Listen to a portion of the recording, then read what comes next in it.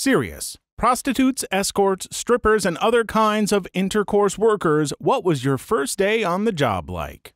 Terrifying. I was 21 years old and had never even stepped foot inside a strip club. I had bought a matching bra and underwear set from Marshalls along with regular heels. Big mistake. I was told to watch the dancer before me on stage, who of course was gorgeous and clearly knew what she was doing. I went up there and immediately busted my butt because of the normal-sized heels. The rest of the time was just spent holding on to the pole for dear life and hoping I wouldn't get fired for being the worst dancer they'd ever witnessed. I wasn't fired and eventually got the hang of everything, but I still cringe at how awful those first initial days were.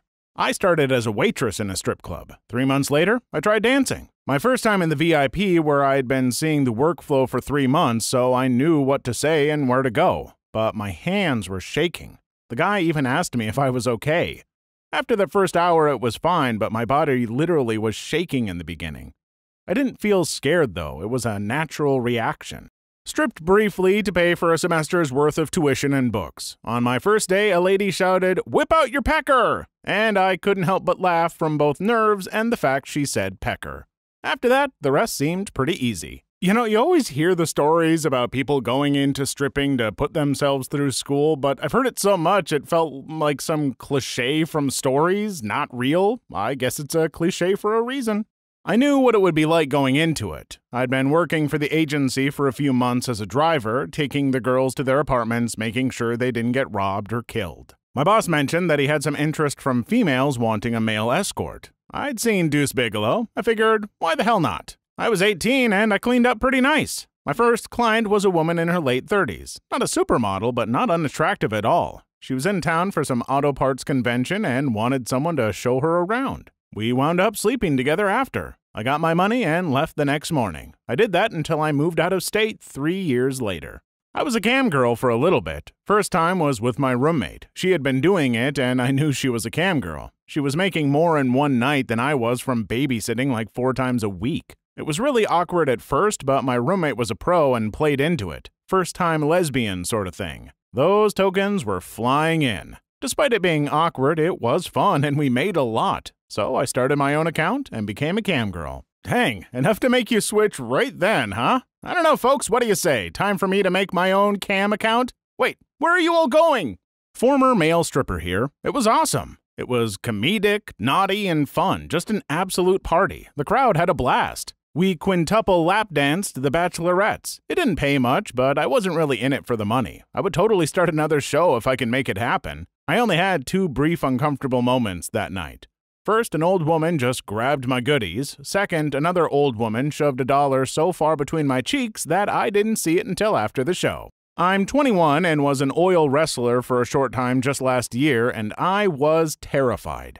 I had no practice or was shown anything. I made $10 in tips that night, but as I went on for the next 3 weeks, I began making more. The girls were really cliquey and at times total bees. The men we entertained were disgusting low-hygiene cowboys and rude as frick. Not my scene, but nothing but respect for the women who are able to have fun in that environment. I did phone hanky-panky for a bit, and the first day was awkward. I felt like I was in a corny adult film from the 80s. There were also a surprisingly high number of men that asked which area I lived in and were weirdly insisting on knowing. I'm guessing because it was over the phone, it felt more real to them. After a couple of hours, I got into my role, and moaning like a bad actress became easier and funnier, but the first hours definitely felt awkward. I remember growing up seeing those phone services, and I just never got the appeal. Maybe it's because I just hate talking on the phone. Like, if I'm talking on the phone, I'm almost always doing a chore or pacing anxiously, which might kill the mood. Escort in a brothel. Edit. Escort is a commonly used synonym for all the other words for full-service hanky-panky worker where I'm from, making a note as there has been some confusion. Honestly, my first day was a mixed bag. The other girl I worked with was hilarious and properly took me under her wing and fed me a glass of wine before my first John to settle my nerves. I haven't drank on the job since that day, but that one drink really helped. I got tipped by one customer, assaulted by another. When I was assaulted, though, the other worker, the receptionist, and my boss all had my back and gave him a proper telling off and barred him. This was a one-off, and it hasn't happened since. I've never felt safer in any other job, and I have more control. I walked home that day with more money than I'd earned in a week in my last job. I've never looked back. I used to live in Carson City, Nevada, where legal brothels like this exist, and while I never went there, just not my thing, plus I barely made enough money to afford food, I did know someone who used to work at one, and they said the same thing. It was an extremely well-regulated environment, and most of the women there liked their jobs. I'm long retired now, but I was 21 at the time and at a loose end. New city and no job, so decided to work at a gentleman's club as a prostitute. I'd done my research and been in for an interview, so I was feeling confident and relaxed. No one else showed up on time, so I was the only girl there on the day shift and sat chatting to the receptionists. My first client was a really good-looking English Sri Lankan guy who was really sweet and equally nervous. We both couldn't believe it was the other's first time until we were both fumbling and laughing trying to put a condom on correctly. I can't remember who else I saw that day, but I do remember getting paid more than I'd earned in a week working 2 jobs. I ended up working for around 7 years and really enjoyed it. Was a stripper in my late teens. First day I was nervous as frick. Some drunk dude walks up to the stage waving a dollar bill and said, "Slap your butt, I'll give you $1. Oddly enough, that made me somehow more comfortable with the whole thing. I actually enjoyed it and wasn't half bad. Made more money legally from 17 to 20 than any other job I had until like 2 years ago. I'm 37 now. A bit intimidating, but not really much different. If anything, I had a little better of an idea of what I was doing compared to working at Starbucks. Order up! I've got an iced coffee and a lap dance for Brian. Is there a Brian here? Did escorting for about a year. First day was relieving. I was terrified at first because I was given the rundown for what redheads to look out for. There were a lot, but I went on. Most of my clients ended up being older men who just wanted a pretty girl to be seen with and to listen to them. My first day felt more like a therapist than an escort. Awkward, because I was bad at it. I don't really know if this counts, but I'll share anyway. I'm not a hanky-panky worker, although I was paid in the somewhat recent past to work a glory hole. The glory hole was in the staff bathroom of a club not far from my student accommodation. I was told that certain guests were going to be given the option to use the staff bathroom for the glory hole, but not to expect that many people. I was paid £200 each night, and I worked 2 weekends in a row. My first night, and pretty much every night, was very scary. My expectation was that a peepee would come through the hole, I blow it until he comes, and job done. I didn't expect that I was going to have abuse shouted at me, having people look over and under the cubicle and threatened. Every night I complained to the manager, and he promised to do something about it, but nothing ever really changed. Like I said, I only worked 2 weekends because it was really scary. Hope this was somewhat relevant. I was 18 and naive. My first client chose me because I was new, fresh meat. He was a regular at the club. I was terrified, but went along with it. He'd made me call him Daddy, and every time he pushed into me, I winced from pain. He secretly took the condom off. The manager or girl who gave me an introduction tour never warned me of clients trying to take off condoms. I couldn't tell management about him since he was a regular at the club. They also never told me there was an emergency button to leave the room if I needed to. I only learned 3 years later when a client beat me. That's when I decided it was my last day.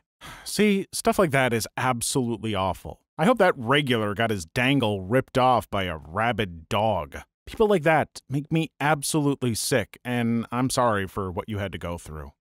Please like and subscribe if you've made it this far. I hope you'll enjoy the rest of the video and have a wonderful day. First job in the industry was a naughty text operator for a dating website. I found out it was a scam. I was basically a bot and never got paid for talking to people, LOL. They owe me at least $120. I hope their site is exposed one day. Edit. First day was weird. I had to cater to a bunch of random guys. There was no training, just thrown into random chats with random guys. I basically made up nonsense to keep the convo going so they could buy more credits to make the website rich while we get nothing. I was basically the person that was like, "Don't you like talking to me? Why won't you buy more credits then?" Edit 2. Oh, I also forgot to mention, I remember feeling really weird the first day because as bots, we had access to a bunch of random women's nudes. They looked like amateur adult stars or something, but I remember being like, who are these women? It just felt wrong. Former exotic dancer of 3 years. The first night was intimidating in part because the other dancers are generally hostile toward new girls. That may have just been the case at that club, I'm not sure. But also because the job itself is so heavily stigmatized that you find yourself afraid that somebody you know will see you. That faded after a few weeks though, and it was actually a really fun job. You should always be careful not to fall into the lifestyle though. Keep work and personal lives separate. 6.9K, dare I say, nice. Double edit. 6.9 was a 69 reference, hence the nice. Didn't mean to confuse anybody. Sorry. Dancer here. I remember being chill and excited about it. This was 20 years ago. The next few times were a little more nerve-wracking because what does an 18-year-old have to say to middle-aged men, you know? Took me a while to get comfortable. Now I'm a pro and can't wait till the clubs open again. This is what I love to hear. You're doing something you really enjoy. Good for you. Nerve-wracking. I was professional, but I was 21. It was just me and him, and he had to drive me to another location. But he was super nice and realized real quick I was nervous, so he talked to me the whole way there. He even made jokes while we were switching positions. Fun guy. I would have kept going in that line of work, but a friend caught chlamydia, so I was out. I was a dancer in my college years. I was so nervous not because of the dancing, but because I was afraid I didn't look as good as the other girls / they wouldn't like me. It turns out they were so sweet and so diverse. One of my coworkers had 5 young kids. One of them was a PhD candidate at one of the local universities. One of them loved to bake in her spare time. Sharing small details like that about our lives made us grow together. Most of the regulars that came in were your average guys, nothing weird or creepy. Eventually, when you got to know them enough, they would talk about things that stressed them out, like their debt or their job, or, my 13-year-old daughter is smoking, I don't know what to do. And you become more of a listener and advice giver instead of an intimate being. Gay male here. I had a pretty bad drug problem and would get money to fund it by posting on Craigslist to exchange hanky-panky for money, or drugs in a few rare instances. My first day on the job, I had actually posted just to have a casual hookup for fun, but a guy that responded wasn't my type. But he offered me money to hook up, and I pretty much said okay because I was on drugs. I was really nervous that it was a cop, but he ended up being a really nice guy. I realized I could make it a hustle and ended up having hanky-panky pretty much once a day for money like 3 years straight. Most of the guys were really normal, nice guys. I had a few scary times where the house would be nasty and roach-infested, or they'd refuse to pay me and we'd argue. It was all done through Craigslist, and I'd never seen a face pic, just body or X-rated pics. I don't think I would have accepted the initial offer if I wasn't on drugs, but as my addiction got worse, I relied on prostitution more and more and basically became a professional hanky-panky worker. I'm since off drugs for a few years, and I used to look back on prostitution as shameful, but I have accepted and grown, and it's a part of my past. It's certainly nothing to feel ashamed about. There isn't anything wrong with intimate work, but I am sorry you had to do it through Craigslist, and I'm glad there wasn't anything worse than a few scares. First time I posed for a photographer, I was very nervous, but he didn't allow models to smoke or drink beforehand. When he asked me to jack off in front of him, it took a bit to get hard. First time I shot a video, I was also really nervous, but it was a solo and I just relaxed after listening to the director tell me how to move around. When the other model showed up, it was just a laugh for a bit until he went down on me and I was focusing on the model and not the guy with the camera watching us and telling us what to do. In my early 20s, I did some escorting gigolo work. I was afraid of what type of women would be willing to pay for intercourse, and my first client was exactly what I expected. Luckily, she didn't want me to do anything to her and just wanted to give me a blowjob while I fingered her butthole. She was amazing at it, by the way. My second client that day, however, wow, she was a legit 8 out of 10. She was a taller, 20-pound heavier version of Maria Menounos. You name it, she wanted to do it. She actually ended up being a repeat customer numerous times we would get together, and when all was said and done was my best and most frequent client. She was extremely wealthy and just loved the idea of paying a man other than her husband to do the things we were doing. Please leave your story in the comments. I would love to make a video on them in the future. Also, don't forget to like and subscribe.